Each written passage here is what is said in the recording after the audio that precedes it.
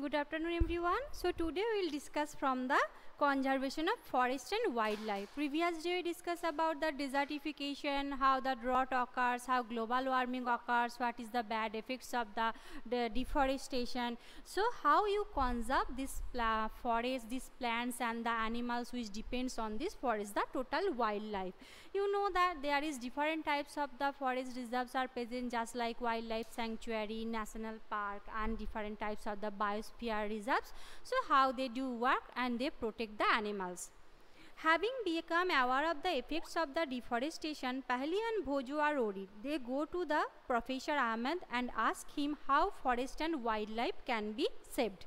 Biosphere is the part of the earth in which living organisms exist or which support life. So biosphere is the part of the earth, any part where the living anything, that's maybe plants, that's maybe animal, that may exist in which part of the earth, that is called biosphere. Bio means that is related to life, sphere means the part, okay. Biological diversity and biodiversity refers to the variety of organisms existing on the earth, their interrelationship and their relationship with the environment. Obviously, if there is biosphere reserve present, the animals, the plants, each are depend on each other, and there is maybe a cyclical change. You know that food chain, different types of chains are also environmental chains are present. One depends on the other. Animals also depends on the plants. Plants also depends on the animals. Okay, so there are some interrelationship. Their population, reproduction, this type of occurs, that events also occur. So they are depend on these types of the relationship. Professor Ahmed organized a visit to a biosphere reserve for Paheli, Bhojo and their classmates. They select a place named Pachmari Biosphere Reserves, okay, and he knows that plants and animals found here are similar to those of the upper Himalayan peaks and to those belongs to the lower Western Ghats. Professor Ahmed believes that the biodiversity found here is unique. He requests Madhavji, a forest employee, to guide children inside the biosphere reserve. He explained that preserving areas of such biological importance makes them a part of our national heritage. Okay, so biosphere reserve, wildlife sanctuary, obviously they totally save different types of animals, and that is the tradition. They are also tradition. They are also our proud of our nation. So when they reserve some traditional methods also, and you can also proud to be about your nation, about your animals. You can represent the types of animals on the other countries also. Madhavji explained to the children that apart from our personal efforts and efforts of the society, government, agencies also take care of the forest and animals. So not only first, all of the humans should be aware about that. After the human, obviously there is some sanctuaries, wildlife that is totally controlled under the government. Governments also take some step to protect this type of animals and plants. So to protect our flora and fauna and the habitats, protected areas called wildlife sanctuaries, national park, biosphere reserve. Flora and fauna means the particular plants and animals found in a particular area. This flora and fauna, they are preserved in wildlife sanctuary, in national park, biosphere area. What is wild? This is most important. These three definitions: what is wildlife sanctuary, what is national park, and what is biosphere reserve. What is wildlife? Smallest wildlife, rather than the bigger than that is national park, and then biosphere reserve. Biosphere reserve include national park and wildlife sanctuary both, okay, but wildlife sanctuary never include the biosphere reserve. Biosphere is the biggest area. The areas where animals are protected from any disturbance to them and their habitat. Just protect the animals from any type of the human disturbance. That is wildlife sanctuary.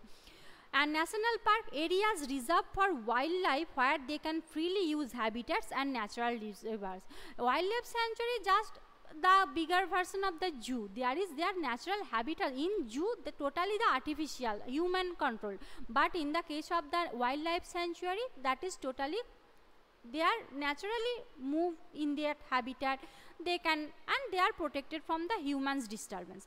But in national park, they can use their habitat. They just freely, just habitat in just like their wildlife or in the jungle, how they live. This type of living that occurs in the national park. And biosphere reserve is not only the animal plants, they also intake the area or particular area. There is some tribals, animals, humans also present, they included that part also. Okay. So large areas of protected land for conservation of wildlife, plants and animals resources, and traditional life of the tribals. Tribals means the humans of a particular area, okay, living in that area. Biosphere reserve, children along with the Professor Ahmed and Madhavji entered the biosphere reserve area. Madhavji explained that biosphere reserves are the areas mean conservation of the biodiversity. Obviously, biosphere means the conservation of biodiversity. You know that what is biodiversity? The living part of the earth. Okay, some animals, some plants, some the particular humans of that particular areas. All these are totally protected in a biosphere reserves.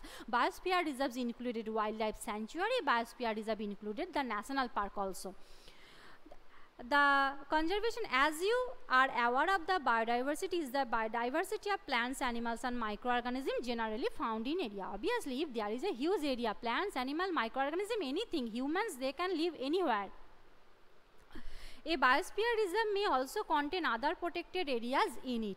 The Pachmari Biosphere Reserve. So, give an example of the biosphere reserve, that is Pachmari Biosphere Reserve, and consists of one national park that is named Satpura and two wildlife sanctuary named Bori and Pachmari. Okay, so the which wildlife sanctuary and national park consists the Pachmari Biosphere? The national park name is the Satpura and the wildlife sanctuary, that is Bori and Pachmari. These three totally included in the Pachmari Biosphere Reserve.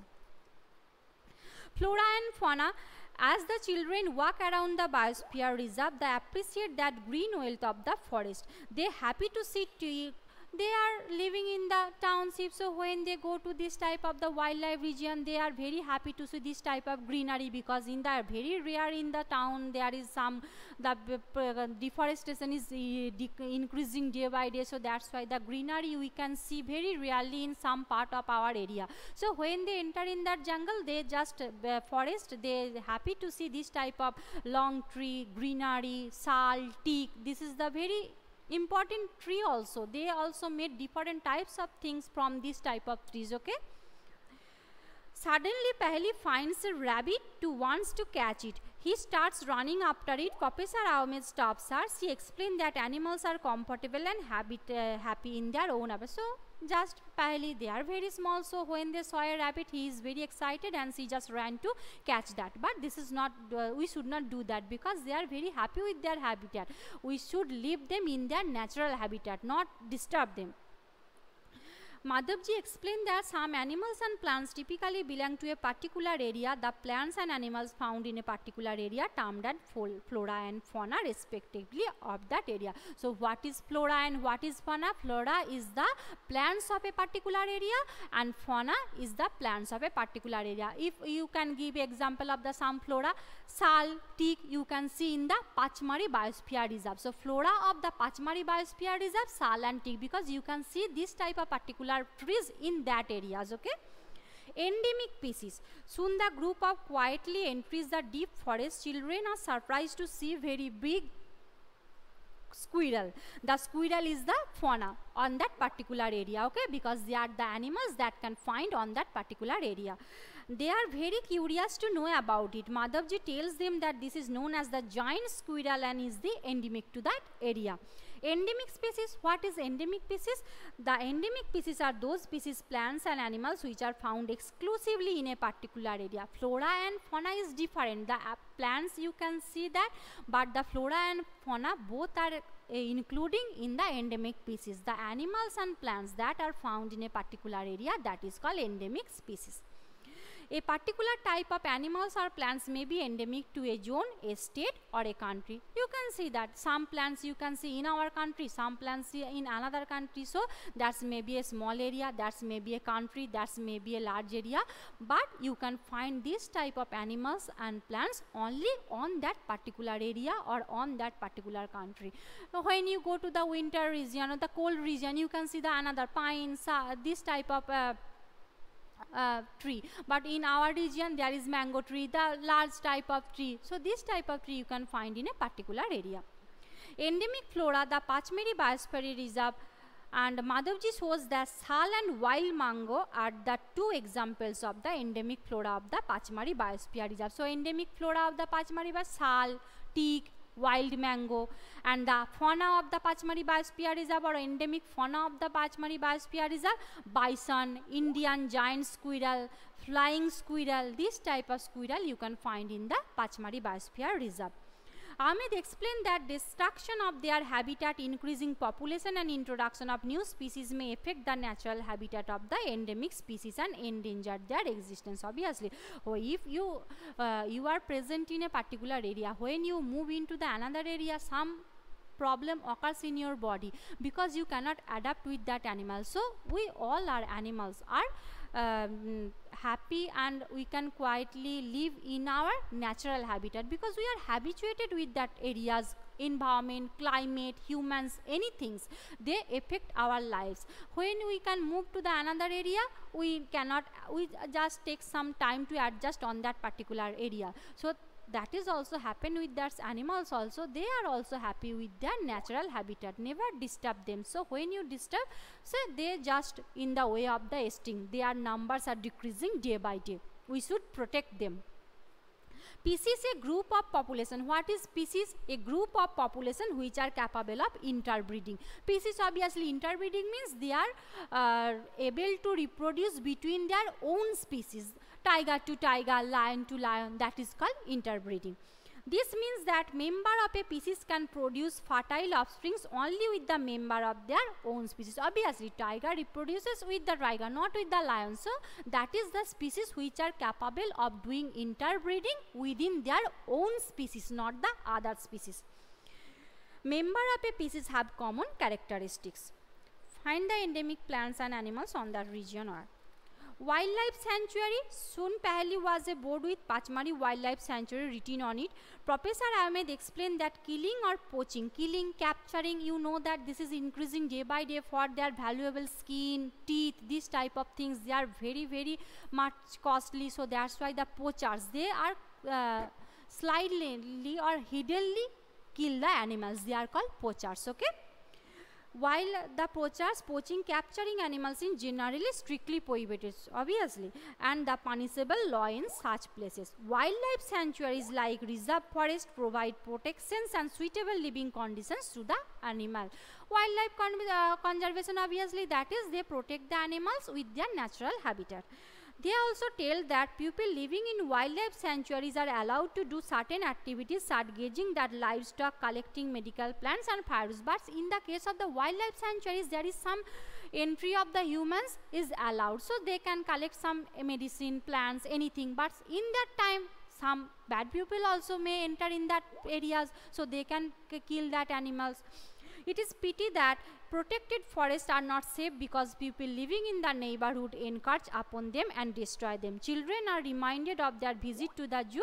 They recall that zoo also places where animals receive protection. Obviously, that is very wonderful journey for them because they see different types of animals, they see different types of plants on a particular area. So, they remember that things, okay.